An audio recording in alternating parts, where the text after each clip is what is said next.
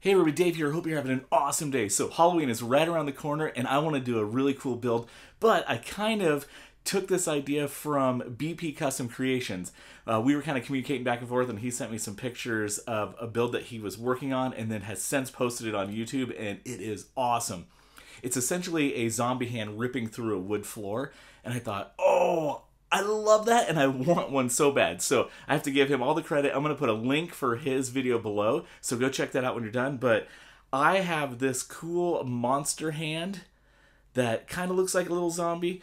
I bought this little glass dome and I have a tea light, so let's go make something spooky.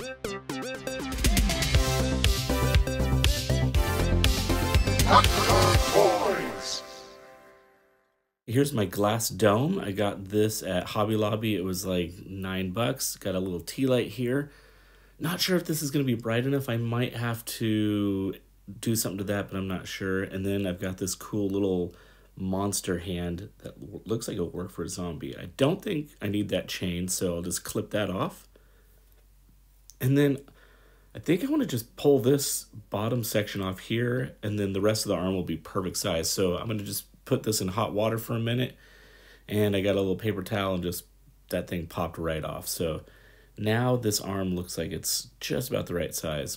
I'm using the glass here to kind of make a template into this pink styrofoam. I actually got a big sheet of this at Home Depot about a year and a half ago, and I still have a ton of it left. So just trimming that down, sanding it, and that looks like it's going to work pretty nice. Now, I was going to put the tea light drilled through the wood base, but I think actually I might use the pink styrofoam and just double it up, because that'll actually give me a nice height. It's like that. I got two of them. All right, so I'm going to use the housing from the tea light, and I'm just using this as a template. Cut that out with my X-Acto knife, just pop it out, and then I'll take the tea light, do a quick measurement, just to make sure it's fitting. That looks pretty great. Then I'll trim out, score the inside here. I'm not cutting all the way through because I want to push this through just to get it started. And then I'm going to take the little action figure hand and push that all the way through. Now that's giving a pretty cool effect, just like it would bust through the ground. And I'm really liking that. I may open that up just a little bit so some of the light can come through. I'm going to hot glue the tea light in because that's looking good. Paint the inside black. I'm going to put some Mod Podge here, and then I need to make a tombstone. So I went on my computer and I designed a little tombstone, and I'm cutting some polystyrene on my vinyl cutter. And if you take a blade and you just kind of score it a little bit, and you do a little bit of folds here and there gently, it just pops right off. So that's what I'm doing here. I'm just kind of carefully bending it, and then there you go. Now, to cut out the center of these pieces, what you do is you just simply score an X. I cut a couple of additional scores just to help me as I'm bending this, but you just carefully bend it back and forth, and then those pieces pop right out. What I'm going to use this frame for is the outer rim of a tombstone, and it'll act kind of like a little bit of a lip or a ledge on the tombstone to make it look like it has some dimension. So I'm going to take this foam core here. This is from the Dollar Tree. Peel this paper off. And I took this one piece that I haven't really trimmed out the pieces yet, and I'm using it as a template. And now I've got this really nice piece here.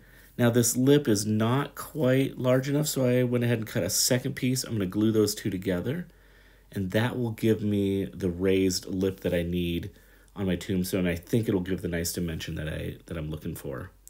So I'll finish gluing that up, and then, yeah, that looks pretty cool. So I'll do a front and a back.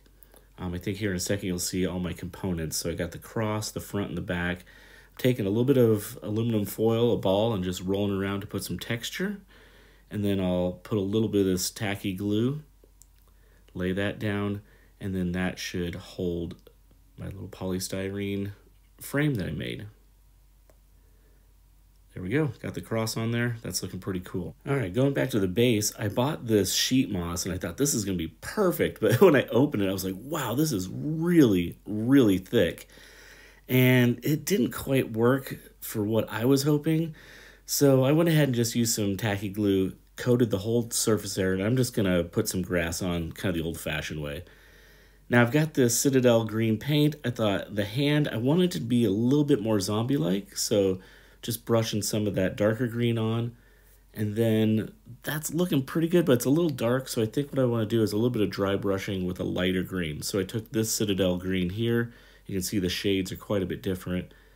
And I'm going to do a little bit of dry brushing, so I got a little bit of paint on my brush, and I'm just going to hit that, and that just lightens it up. Now I got this bone color, and I'm going to paint the fingernails, and I think that will kind of give the hand its nice dimension. So yeah, I think the zombie-like green is looking really nice. Okay, so let's take some Mod Podge, a little bit of kind of charcoal paint here. I'm going to mix this up, and I'm going to put this on the tombstone. So I'm coating the entire tombstone, and after I coated it and it dried, I noticed that the seam there kind of was really bothering me. So I took this lightweight spackle and I kind of smeared it all over the edge. And after I did that, you can see here, painting it up, it's completely gone, and it gave it kind of a cool stone look. All right, we'll hot glue the arm in there. Now that's in place, so that is looking just how I want it to be. You can see I opened up that hole a little bit, so a little bit more light will come through. But the tealight wasn't quite strong enough, so I went ahead and I took one more additional light and I soldered it on to the two pegs there. So I don't know if that's gonna be super strong enough, but it's an idea. So hot gluing this on, and I'll show you something here really quick. I put two little lines. As I sanded it, it kind of had that perfect shape, so I did that so I could glue it and line it up. Now I got the same seam, so I'm going to take that same lightweight spackle and fill all that in. Now I've got like a delicious piece of cake there, and I'm going to go paint this black while that's drying. Now I'm going to paint this brown, and then I'm taking some gray and just kind of dry brushing that tombstone. Take a little bit of this airbrush paint so it's a little bit thinner, and I'm just putting some weathering on the tombstone. A little bit of green, a little bit of Citadel brown, and that's looking pretty gnarly. I like it. And then I think I'm pretty close to the end here. I'm taking this high gloss just to make it look like wet mud, and I think we're going to wrap this one up. I love it. Okay, it's done, and that was a pretty cool build. Now, the LEDs, they didn't turn out as bright as I thought they were going to. I thought they would illuminate more. Maybe my opening's not quite big enough. I'm not sure, so that might be something I explore a little bit later, and I have no clue how these people photograph this to get cool lighting and stuff. My photography stinks, so something I have to work on, but hey, always room to grow. Let's take some turnaround shots of this, and as always, it's a great day to be a toy nerd. Have a good one.